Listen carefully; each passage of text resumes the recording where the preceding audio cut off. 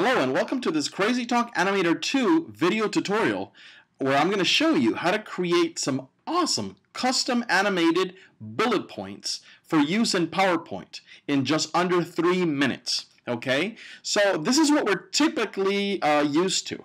Okay, this is the type of presentations that people have where they have a blank background, very stale looking presentation, and they have the bullet points where they can just call on command. Now, what I wish to show you is, what if you can lighten up your presentations? What if you can create an animated avatar and you can customize that animation to introduce those bullet points that you're bringing in? So this is the magic with CrazyTalk Animator.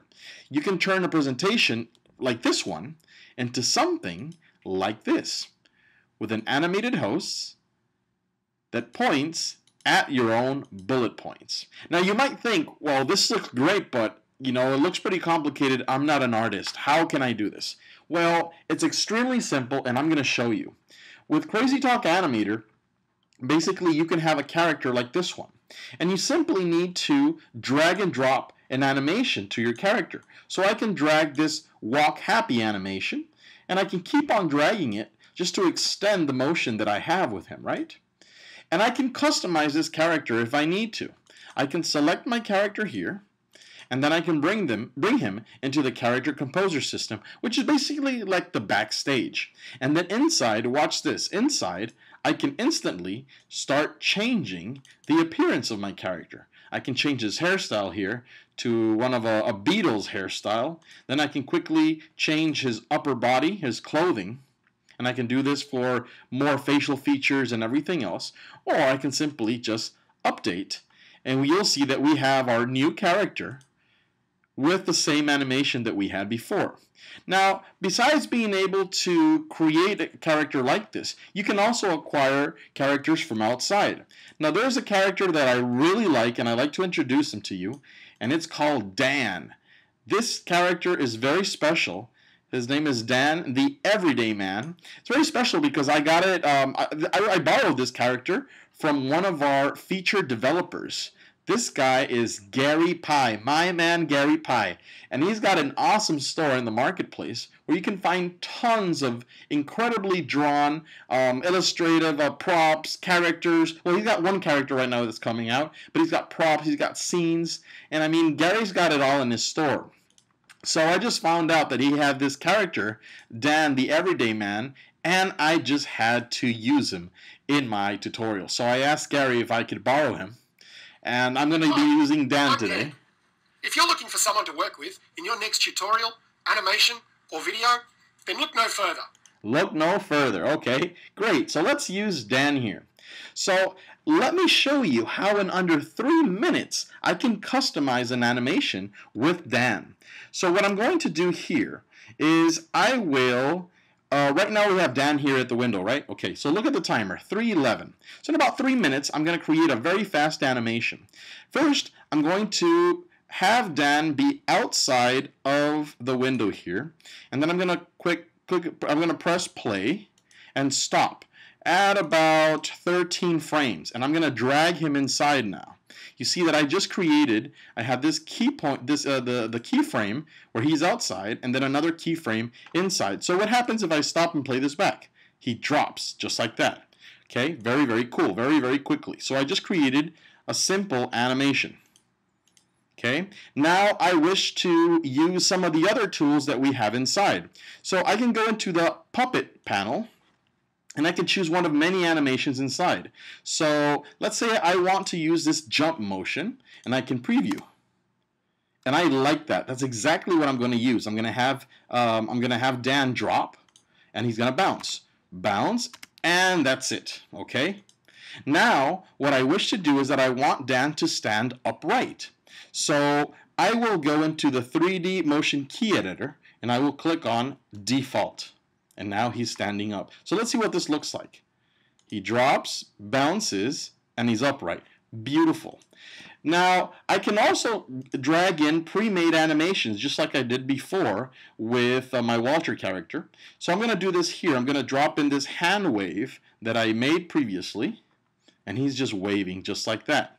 Now, if you'd like to see how I created this animation, well, I'm going to do that right now in the last step. So let me just review. We've got about 1 minute to show you. Drops, jumps, waves, and now I want to create my own animation. Let me zoom in a little, and I'm going to show you how I did this. It's super easy. You select your character, and you go to the 3D motion key editor again, okay? Let me rotate my character to the side so you can see that there. So this is really cool because I can grab my character's arm, and I can start playing around with him like that, see? Look at Dan there, just wobbling about. Okay, so default, let's get serious now. And I will grab his arm and bring it forward. Okay, oh, wait. Before I do that, I wish to rotate Dan to the side. So I'm going to flip him 45 degrees to the side, like that. Okay, so he's looking straight forward, he's waving to the side. Okay, and as soon as he's to the side, I'm going to animate that arm. So I'm going to move around here, and I'm going to grab his arm, and I'm going to bring it forward, okay, where I want it to be, right about there. And I'm going to move a couple of frames, just play and stop to create another keyframe. I'm going to bring this up.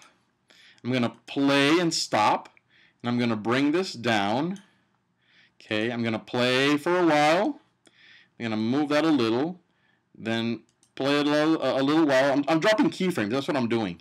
And I'm going to point downwards a bit. I'm going to play this for a while. I'm going to bring this down a little, play, and then we can bring him down and have him go to default pose. So let's see what this looks like.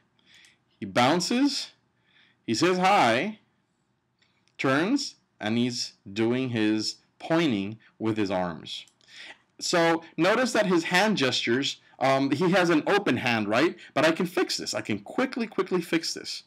Right about there, if I want to change that sprite for his hand, I can go into the sprite editor. And thankfully, Gary Pye did a beautiful job at dropping in all these beautiful sprites for Dan. So now he's got that pointy finger. And right there, I can replace him to relaxed. And we have just created an animation in about 3 minutes. Isn't that cool? Now, at this point, you're like, well, great, but how do I bring this into my PowerPoint presentation? Well, it's very simple. Let me just go up in here into the timeline. Let me open 3D Motion so we can see all the animations that we have. So we have him dropping, then we have him jumping, then we have him waving, and then we have the one that we just made. So all of this ends at about frame 268.